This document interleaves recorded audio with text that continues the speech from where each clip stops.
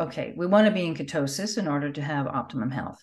We can't be in ketosis if we're eating carbohydrates. So the other thing is that if you're eating mostly protein, mostly ribeyes, as a male, you can get away with that because there's a lot of fat in fatty meat.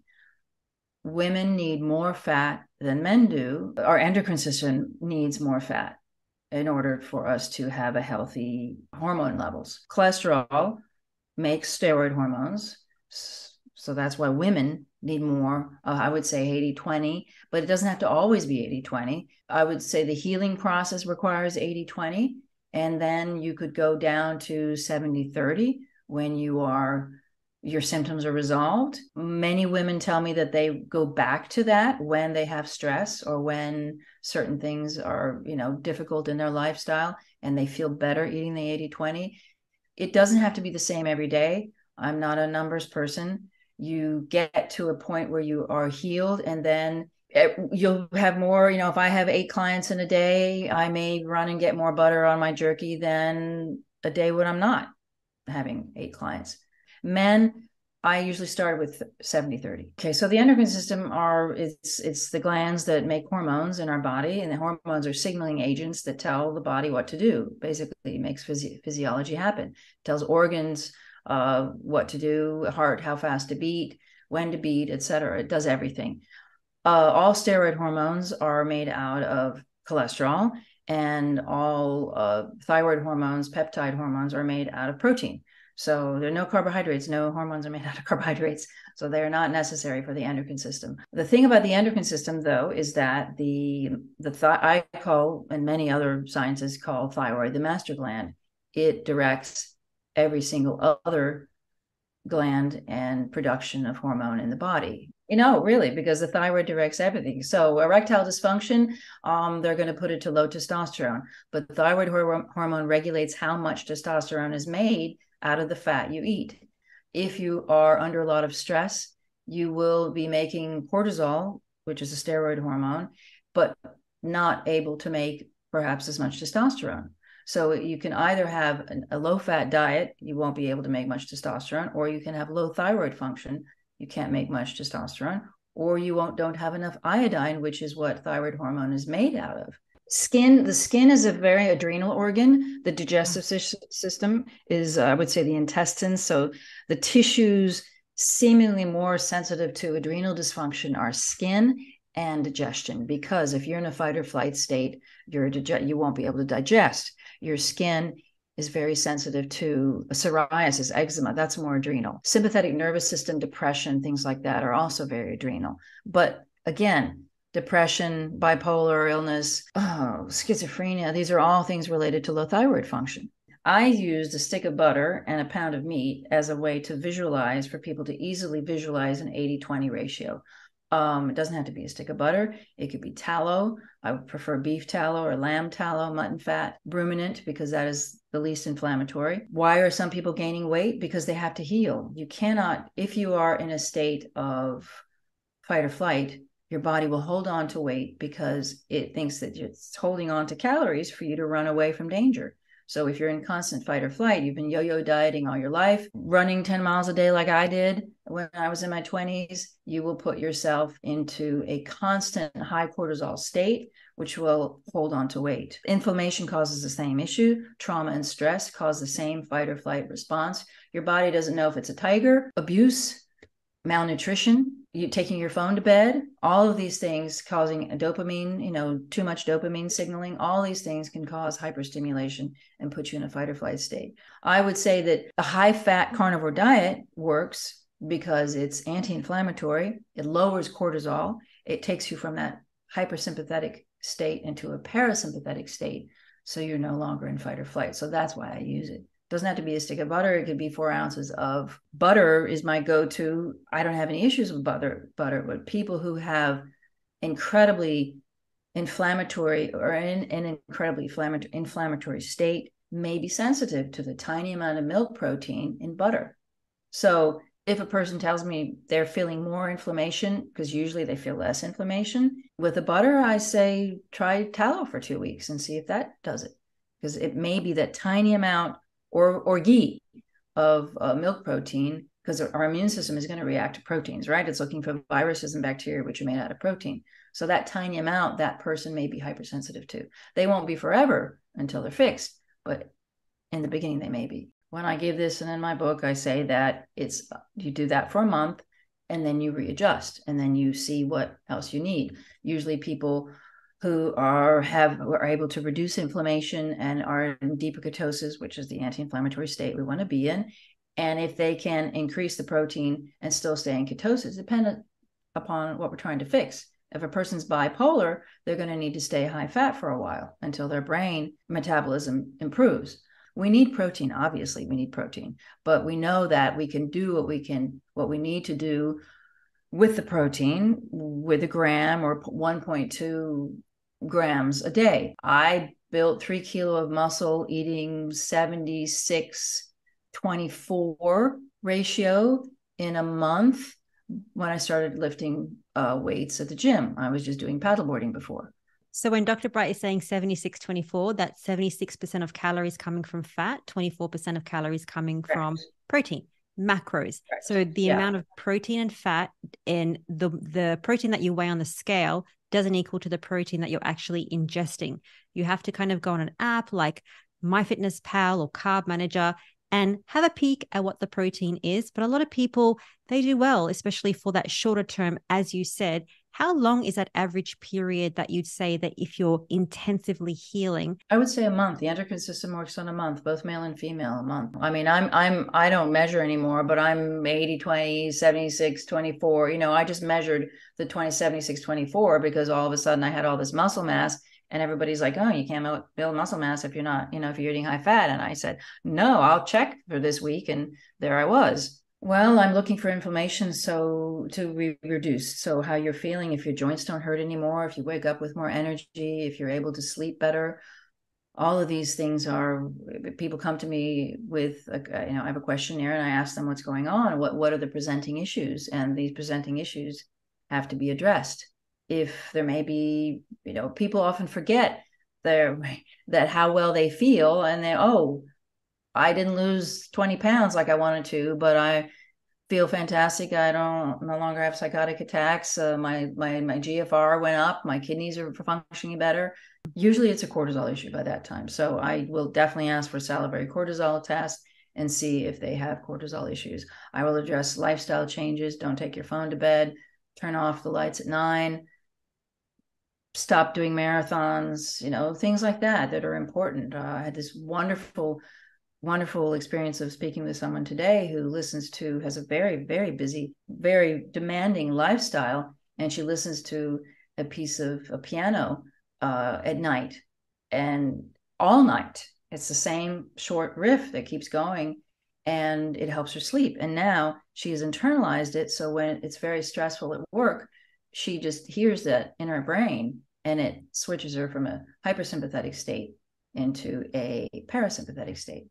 And that lowers her stress. So how does cortisol and stress hold on to fat? Because you're in a fight or flight state. So your liver is burning sugar. Your liver is making sugar in order for you to send energy to your muscles to run. The last thing it's doing is digesting. In the context of healing and weight loss, do you think what matters? The hormones, the healing, calories? Which one is it, or is it both? Calories don't matter. But I mean, most people need to eat to satiety. Hormones definitely matter. You cannot lose weight. So when I'm talking about stress, I'm also talking about inflammation. If you have inflammation, inflammation could be caused by something like hair dye, which is full of xenoestrogens, skin creams. I mean, it doesn't necessarily have to be only marathon running and going to bed with your phone. If your body's in fight or flight, it doesn't want to get rid of fat. It wants to hold on to fat. Well, that's a really important part of it. And we have to look at, you want to talk about exercise? When you're in fight or flight, you should not exercise. I recommend weight training and not cardio. So I had a terrible experience myself by doing too much cardio. I sort of maxed out my adrenals. And what you're doing is you're not hurting your adrenal tissue. Your body will not allow you to be in a chronic high cortisol state because it's inflammatory. It burns neurons and pulverizes bones. So your brain, your pituitary gland, will no longer produce ACTH to tell your adrenals to make cortisol. So you end up with low cortisol. So high eventually becomes low.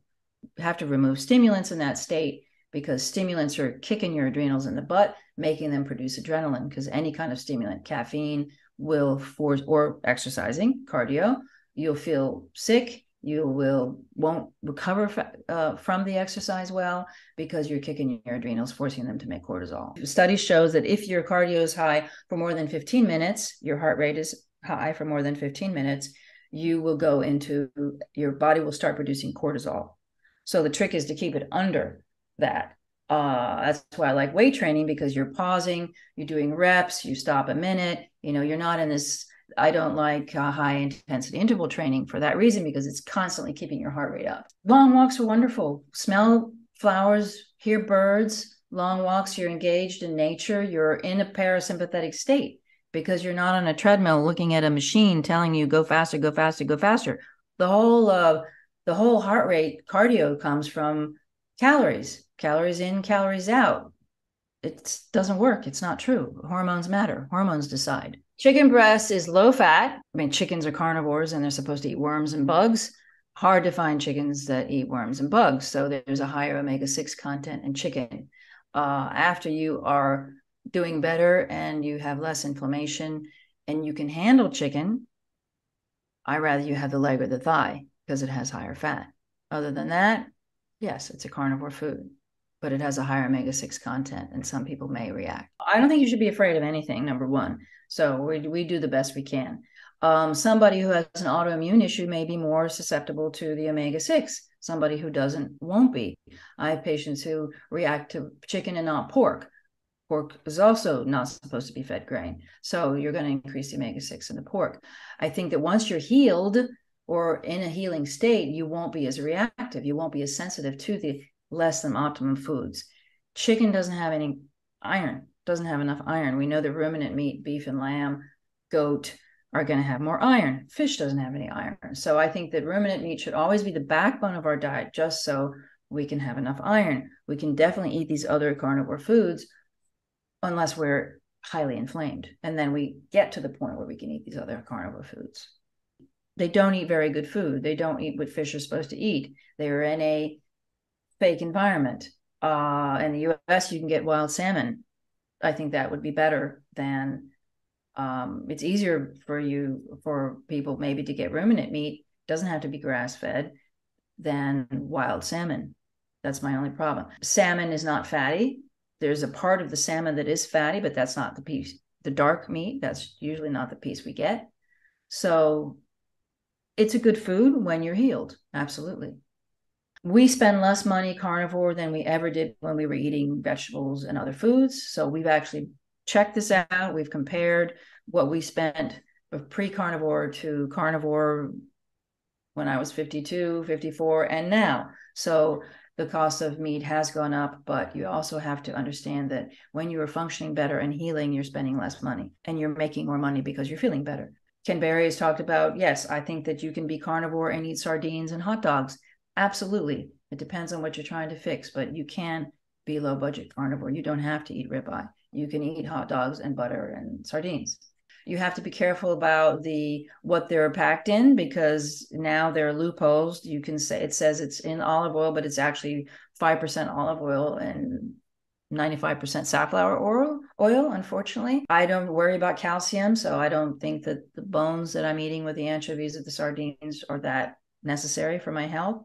Omega-3s are a buzzword now. I get adequate omega-3 from the fat of my meat. So I don't think that's something you have to eat to be healthy. I think one of the great French snacks is anchovies with butter. So, on little toasts, just don't eat the toast. Raw, the whole raw thing. Okay, so when you pasteurize milk, you're killing enzymes, right? You're taking away the probiotic content of the milk that is supposed to make you be able to digest the milk better. You're not changing the macronutrient content. You're not changing the lactose, the milk protein, or the fat content. That doesn't change. So my concern, my issue is I'm using macronutrients to heal people. I'm not using enzymes and probiotics because a carnivore gut doesn't need the probiotics that the vegetable eating gut needs. I don't see any benefit. Neither do I. And I'm so glad that you said that. This one, I know you love. I mean, I will never eat salted butter, but a person can. You need salt on a carnivore diet, so I don't see any problem with it. It's just my personal taste. I like salted butter. Then I moved to the non-salted butter and I add my Redmond's real salt on top. And boy, does that taste like heaven. I love lamb. And when I'm in Scotland, I eat a ton of lamb. Can't get good lamb here. So bacon's fine. It's fine. It's processed. You have to see if you can handle what agents it was processed with if you have inflammation. That's all. It's not necessary, obviously. It's carbohydrates. We don't need the flavonoids and the blueberries and the red things. All that is a bunch of crap. I think that you can absolutely, if you do well with heavy cream, with the milk protein content in heavy cream, and you want to add some berries to it in the summer, and everything else is working fine, it's okay. It's not the handful of berries that you're going to eat is not going to throw you out of ketosis. There are no anti-nutrients in fruit. I would say that durian, tropical fruits have so much, mango, papaya, have so much more sugar than berries and apples. I think you're safer with berries and apples. If you don't have a neurological disorder like Parkinson's where you need to measure your ketones, I would say even if you do, a handful of berries is not going to throw you out of ketosis. Vegetables have anti-nutrients. Fruits don't have anti-nutrients. They just have sugar. I recommend avoiding stimulants because you're kicking your adrenals whenever you're having the 0.0001 amount of caffeine and decaf in the morning is not going to cause an inflammatory response. Moving from somebody who's eating carbs, perhaps, or a high stress situation or an inflammatory situation, they need to balance their blood sugar, stop the adrenaline from kicking in, and they do that with small amounts of fat at these times of the day. That will give them the energy they need not to go into a sympathetic stress state. Because the fat in the morning is, according to medicine, if you're not eating carbohydrates, you're not eating, you're fasting. So we know it's not fasting because we're getting energy from the butter. But medically speaking, you're fasting. But I'm going to snack when I'm working all day, going back and forth, because I'm going to go get a piece of butter and put it on a piece of jerky so I can get through another hour of thinking a lot about what's going on with the person in front of me. And I think people know when they're fasting too much, you'll have those feelings of tension, anxiety. I think that Dr. Joan Ifland spoke about that around food addiction. And she was saying that she grew up in a traumatic household. So she learned that, she has to take out the sugar and the processed foods. Once she did that, she found that she wasn't raging in front of her children anymore. Yeah, I don't really believe in addiction because to me, addiction is an energy deficiency. So you're craving something, you need something. It's usually a stimulant, and sugar is a stimulant. If you're able to make energy naturally, properly, you won't have any addictions. The little girl who has chocolates or candies in her pillowcase and grows up to have substance abuse issues is because she was unable to metabolize energy properly. So do you think there's any such thing as sugar addiction?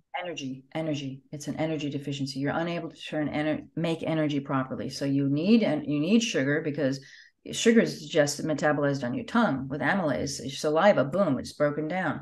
If you can't properly metabolize, and it's more complicated, fat and or unable to break down fat and protein into fatty acids, but you need energy for your brain, you will be looking for carbs. So anybody who has a hormonal dysfunction, thyroid or adrenal, will need stimulants. Sugar is the easiest stimulant, the most accessible stimulant around. So a can of sardines has 35 micrograms of iodine. The thyroid needs daily 6 milligrams of iodine. Breast tissue needs daily 5 milligrams of iodine.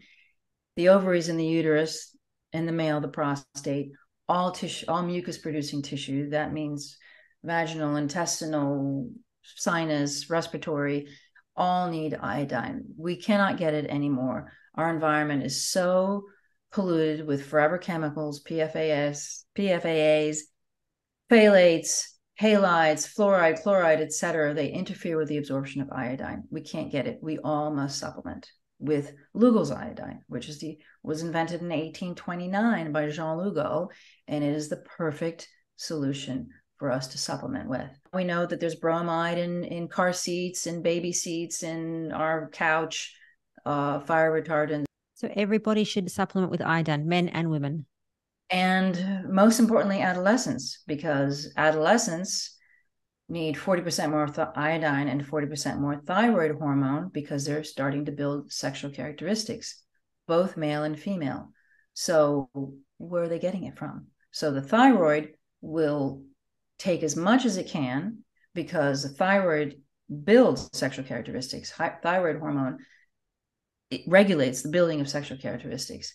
And if they don't have iodine, they won't be able to have the iodine from which the thyroid hormone is made. Well, along with the iodine and the thyroid hormone, you need steroid hormones. Cortisol levels peak at 3 months old, and then they rise precipitously again during adolescence because estrogen is being produced, testosterone is being produced, and those hormones raise cortisol levels naturally, in a natural way, okay? Now, if you don't have enough fat in your diet, I ate no fat when I was 15. I fasted, 500-calorie diets for like 5 months, crazy things like that. So right at the time when a young person, an adolescent, needs to make testosterone and estrogen and have enough fat, cholesterol to make these cortisol levels possible, also to address stress, of course, they're not eating it. And that has huge repercussions on mental health. Okay, which leads to depression, anxiety, ADHD, Absolutely. bipolar. Boom, antidepressants are prescribed. Young adults, high fat is so important. And I think that the fat deficiency in our life, it causes all of these problems that we have in our life. But Dr. Bright, I want to say thank you so much for this encyclopedia about healing, which is going to lead to your fat loss using a high-fat carnivore diet. And I'm hoping that drilling down into the specifics is going to help people on their weight loss journey and their healing journey to follow the high-fat protocol the right way. So thank you, Dr. Bright, and I'm sure that we're going to see you very soon.